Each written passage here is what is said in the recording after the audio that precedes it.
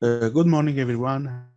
I'm Andrea Iovine, and today I'm presenting our work titled CycleNER, an unsupervised training approach for identity recognition.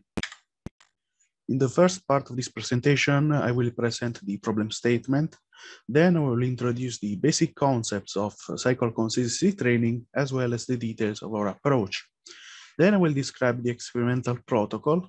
And finally, I will report the results of the experiment, as well as outline the conclusions. Named entity recognition is a fundamental task for natural language processing, and it's used in many applications such as web search and conversational agents. Most NER models currently rely on supervised learning, which means that they are trained on a large annotated corpus. Acquiring annotations is a slow and expensive process, especially when dealing with low-resource languages and emerging domains, such as, for example, the medical one. So we plan to overcome this challenge by training a model in an unsupervised way using two separate sets of training sentences and entities. The reason for doing this is that acquiring sentences and entities separately is usually less expensive than doing this via annotation. So for this purpose, we have developed CycleNER, which is an unsupervised framework for NER that is based on the idea of cycle consistency training. Cycle consistency training is a strategy for jointly learning two mapping functions, each of which is the inverse function of the other, using two non-parallel sets of training data. In our case, the first function is what we call the sentence to entities, which acts as our NER function. Then we introduce a new function, which is the inverse of NER, which we call entities to sentence. So in this case, given a set of entities as input, the E2S function will output a natural language sentence that contains those entities. Training is divided into two cycles that we call S cycle and D cycle. Each cycle is training one of the two functions while using the other function's output as the training data.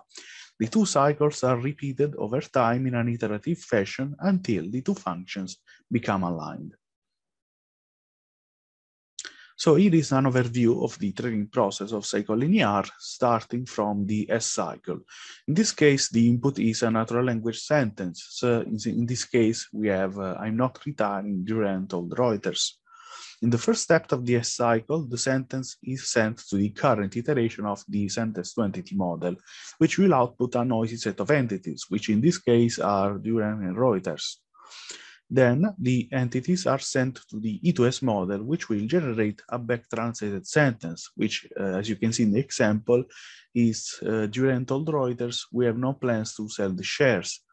So we can now update the parameters of the E2S model by computing the cross-entropy loss between the original sentence and the back-translated one. The approach is similar for the E cycle. In this case, the input is a set of entities, which in this case are World Series, Australia, and Sri Lanka. In the first step, we send those entities to the current iteration of the E2S model, which will output a noisy sentence, which in this case is Australia beat Sri Lanka 2-1 in the World Series cricket match on Wednesday. Now we send this noisy sentence to the S2E model, which will output a back-translated set of entities. So as you can see in the example, World Series and Australia. Again, we update the parameters of the sentence to entity model by computing the cross-entropy loss between the original entities and the back-translated entities. In order to train an NER model using CycleNER, we need the following data. First, a set of sentences where each sentence can contain 0 or more entities. Then we need a set of entity sequences where we define an entity sequence as a list containing 1 or more entities. You can see in the example here, for example, Australia, Sri Lanka, and World Series. Entity sequences are a fundamental component of CycleNER because they are helpful in teaching the sentence to entity model to recognize multiple entities from a sentence. So the S cycle and this cycle in CycleNER are repeated one after another for each batch of training data.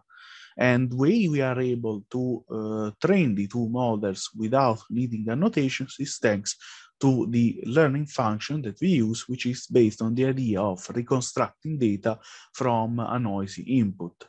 And the good thing is that this is happening even at the beginning of the training. In fact, we can see that from the first iterations of CycleNER, the eCycle is training the sentence-to-entity model to output entities from a noisy sentence, while the S-cycle is conditioning the E2S model to generate complete sentences based from a noisy sequence of entities.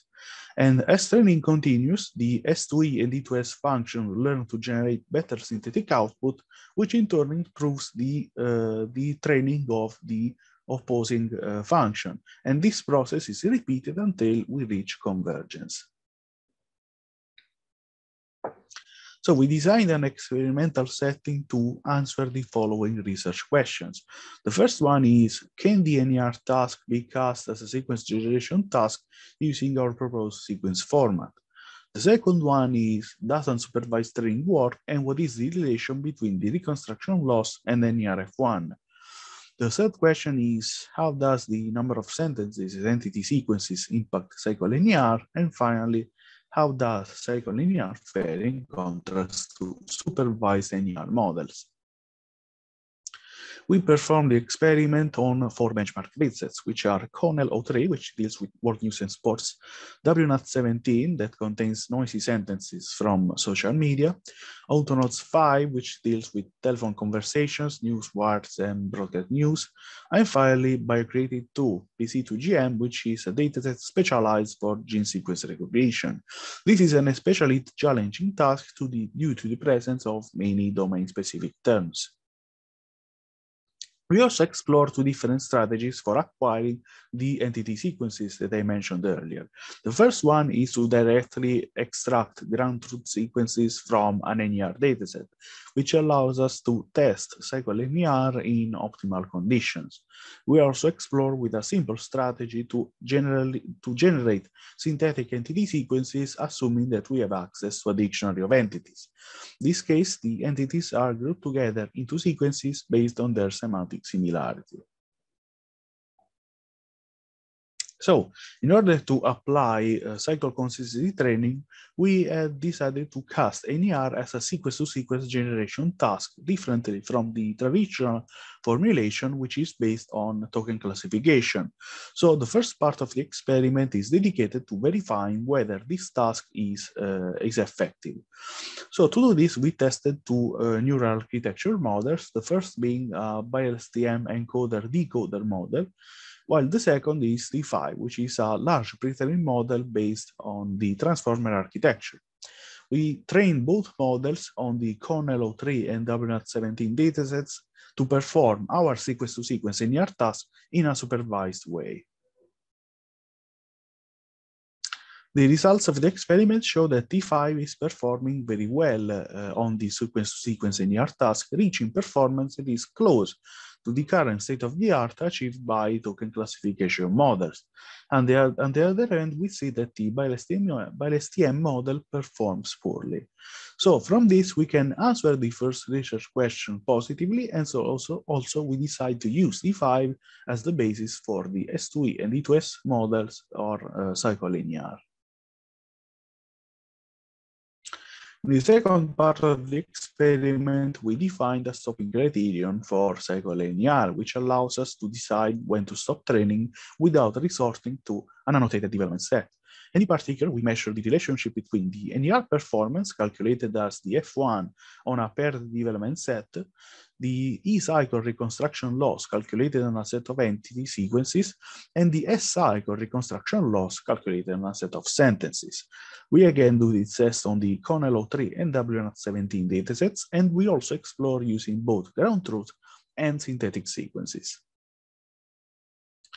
So from the experiment, we discovered that there is a strong negative correlation between the E-cycle reconstruction loss and the NERF1 on a development set, which means that as the loss decreases, the NER performance increases and vice versa. For this reason, we decided to use the E-cycle development set loss as the stopping criterion for the following parts of the experiment. In the third part of the experiment, we perform an ablation study to measure the impact of the training data size on CycleNER. We explore by both using the number of training sentences and increasing the number of training entity sequences. Again, we test on the CONELO3 and W17 and using both types of entity sequences. When increasing the number of entity sequences as training data, we see an appreciable increase in performance for the CONELO3 dataset. However, there is no definite improvement instead for the W17, which is probably due to the fact that this data is more noisy. When increasing the number of training sentences, we also see a sensible improvement in performance for both CONELO3 and W17. However, the improvements are more moderate. In general, we can conclude that CycleNER is able to make effective use of the increased training data to improve the performance. However, the effect of adding sentences is more moderate compared to the effect of adding more entity sequences. So in the main part of the experiment, we compare CycleNER against a set of baselines. The first one is a supervised BERT model that is trained to perform the standard token classification task. So we chose this model because it represents a common solution for NER models. In order to make the results more comparable, we decided to train the BERT model using only a small sample of each dataset. We also compare CycleNER against a set of unsupervised baselines. The first one is the lexical matcher, which uses string matching to find entities from a predetermined dictionary. The BERT matcher model is the BERT model that I mentioned earlier, which is trained this time on a weakly supervised data set that is generated by the lexical matcher. Finally, we have neural HMM, which is a fully unsupervised model based on the hidden Markov model architecture. On the CONELO3 dataset, we see that CycleNER trained with ground truth sequences obtains an F1 of 0.825, which is 87.5% of the state-of-the-art performance. When trained with synthetic sequences, the F1 drops to 0.686, which is 72.7% of the state-of-the-art. In general, we can also see that CycleNER obtains a performance that is close to the supervised BERT model in this case. For the W17 dataset, we see that CycleNER trained with synthetic sequences obtains an F1 of 0.349, which is 59.7% of the state-of-the-art performance. On the OntoNUTS dataset, CycleNER trained with ground truth sequences obtains an F1 of 0.653, which is 70.4% of the state-of-the-art. When trained with synthetic sequences, we obtain an F1 of 0.613, which is 66.1% of the state-of-the-art performance. On the BioCreative2 BC2GM dataset, we see that CycleNER only obtains 47.6% of the state-of-the-art performance. And this is due to the fact that this dataset is especially challenging since gene sequence recognition contains many domain-specific terms which were not present in the pre-trained knowledge of the T5 model that we used to model our S2A model. In any case, we see that CycleNER was able to outperform the 3 unsupervised baselines that we defined at the beginning of the experiment in all 4 datasets.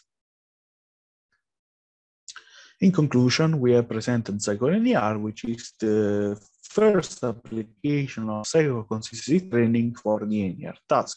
And for this reason, we defined a setup to train and evaluate a model using the CycleNER approach. And also we compared it against a set of supervised and unsupervised baselines. The results of the experiment show that CycleNER is an effective approach for training an NER model using only 2 separate sets of sentences and entity sequences. So this means that CycleNER can be used to quickly develop an initial NER model, which can then be scaled up by providing new sentences and entity examples. Nevertheless, there are still some challenges that need to be faced. In fact, while analyzing the outputs of CycleNER, we discovered that span detection errors have a large impact on the performance. And this is especially true when handling sentences that don't contain any entities within. As future work, we propose to address these challenges as well as add new learning functions into CycleNER, including denoising autoencoding, adversarial learning, and hybrid learning. So if you have any other questions about this approach, feel free to ask any questions, and thank you for your attention. Yeah, thanks, Andrew, for the presentation. So any questions from the audience? So have you tried this on other types apart from, let's say, the usual person, organization, location types? Sorry, didn't get the question. Yeah, sorry. So I believe that the training sets that you show, the evaluation data sets that you use are having the standard types of person, organization, location as named entity types. Have you tried with datasets that include other types of named entities? Yeah, each dataset actually has a different set of classes. They mostly include the common types of, like you said, the person organizations. For example, Autonodes includes 15 or 16 classes, which are others like dates, numbers, and others. And then the biocreative dataset does not contain those classes, only contains gene sequences. So it's a completely different task. But yes, most of them deal with the standard classes, but then include others.